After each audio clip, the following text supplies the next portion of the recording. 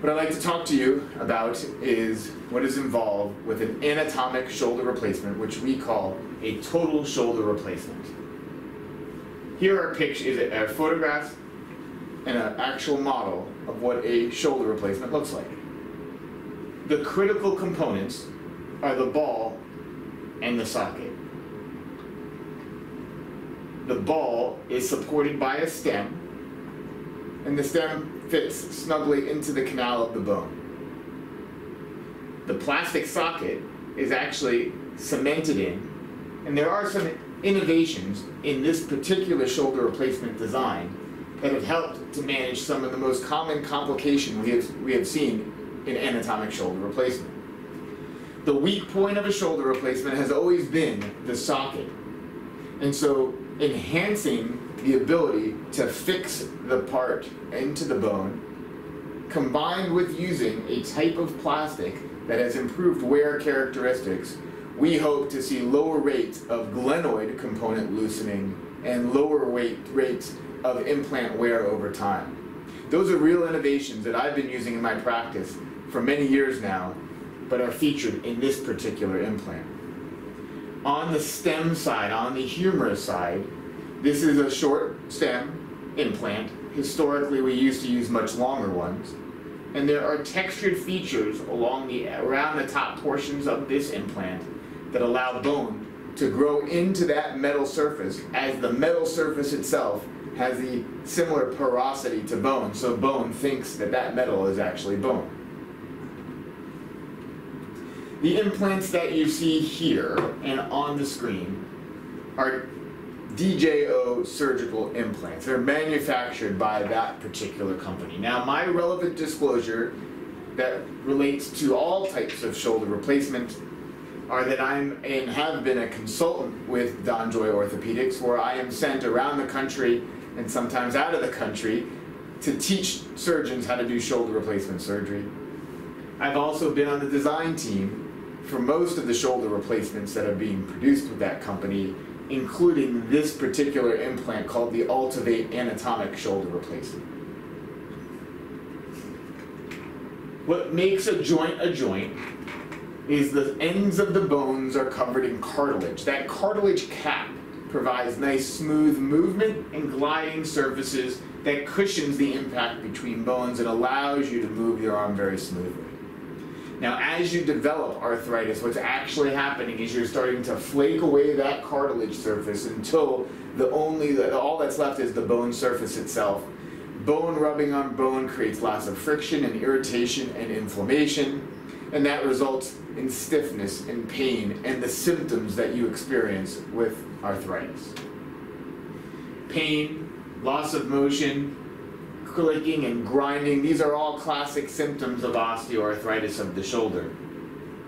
Now, when it comes to non-surgical treatments, there are not a lot of real good options when the pain becomes severe. But if the pain is at a much more mild to moderate level, it can be managed with anti-inflammatory medications like Advil and Aleve, which are over-the-counter, periodic cortisone injections to help calm down the inflammation, gentle therapy focused on stretching, and mostly what people do is modify their activities to try to prevent pain from coming on.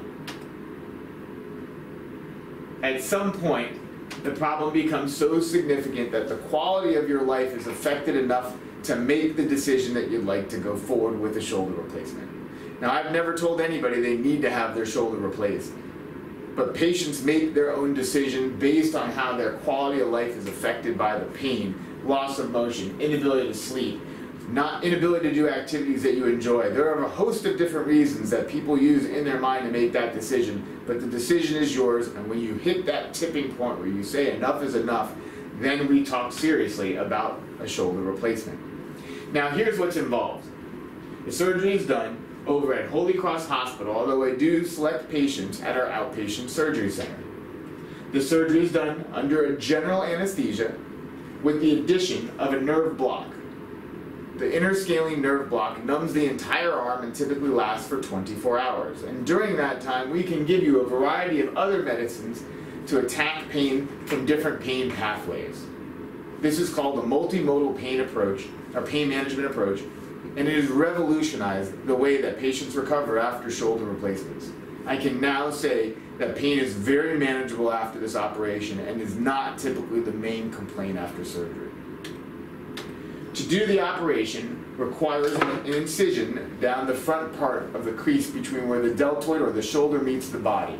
This is called the deltopectoral groove, and it's a natural pathway to access the shoulder joint. Now there is a tendon in the front of the shoulder called the subscapularis. The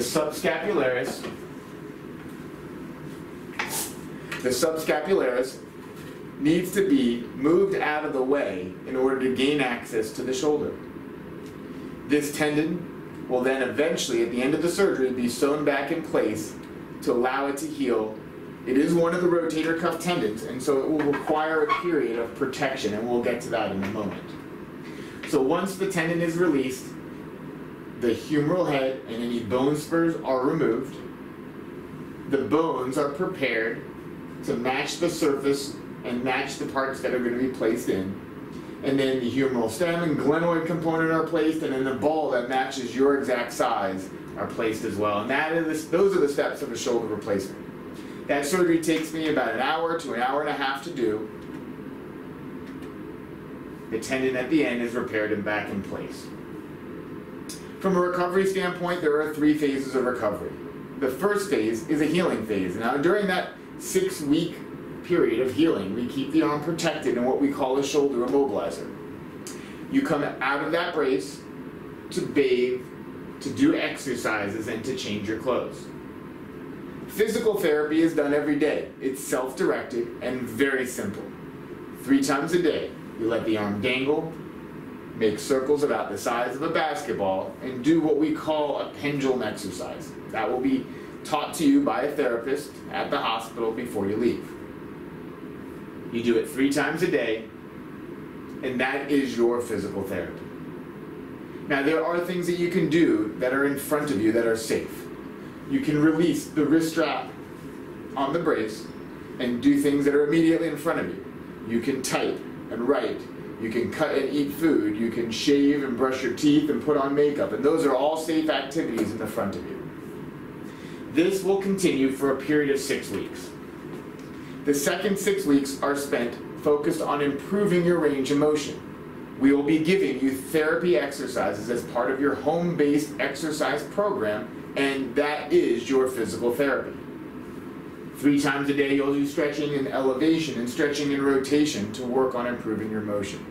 You'll be out of the brace, and so you'll have free use of your arm for all activities of daily living. The only real restriction you will have is lifting, and we recommend a 2-pound lifting restriction during this period. Once this period is done, you've taken it all the way to 3 months, now you're ready to regain functional activities. You can begin strengthening. You can begin to return to activities like swimming and tennis and golf and whatever activities you'd like to do. I only ask that you go at it at a very slow, progressive pace and not jump right into the activity.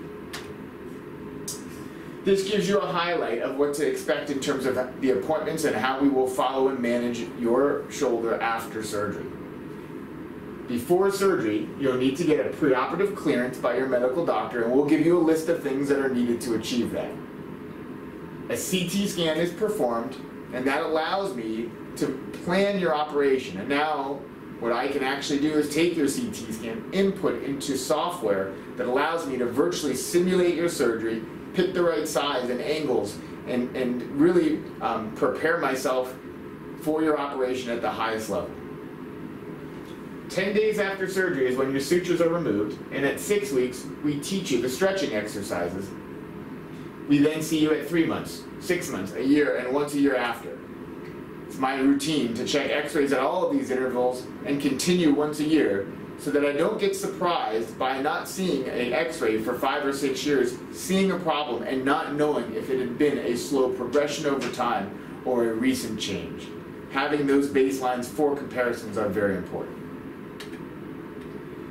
You can expect high rates of success with this operation. The literature is full of positive reports for shoulder replacement surgery and improving pain and function. When we look at our own database, of close to 5,000 patients and almost 2,000 to 3,000 patients with shoulder replacements, our 1 and 2 year satisfaction with the operation rate is in the high 90%. It's one of the best operations I perform for people, and changes lives and improves quality.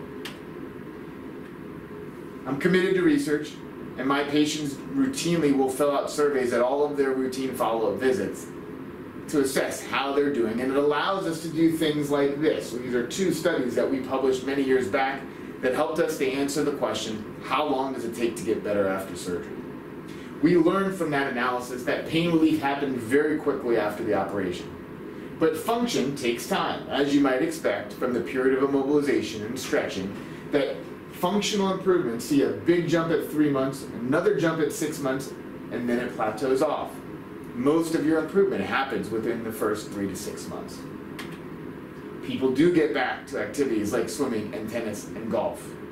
And I ask that you don't start to do those activities until 3 months, but you should be able to get back to those activities gradually over time, and it is my expectation that you can be able to participate in them. I don't like to dwell on the bad, but there's always risk to any operation, as you might imagine. The overall risk of having a complication after a shoulder replacement sits somewhere between 5 and 7%, and if you flip that the other way, there's probably a 93 to 95% chance that you don't have a complication. Things like infection, fortunately, are very rare. They're less than 0.1% at our institution. From a medical standpoint, the medical risks of having a shoulder replacement have been shown to be about half that of a hip or a knee replacement. Things like blood clots, very rare after a shoulder replacement. Unless you've had a blood clot or a high risk for a blood clot, we don't routinely put you on a blood thinner after surgery. Transfusions are extremely rare after this surgery, and it has been a very long time since I've had to do a transfusion for a patient. The blood loss is generally kept to a minimum. Well, that's what's involved with an anatomic shoulder replacement. I certainly hope to be able to help you with this, and I'll be ready to answer any of your questions. Thank you.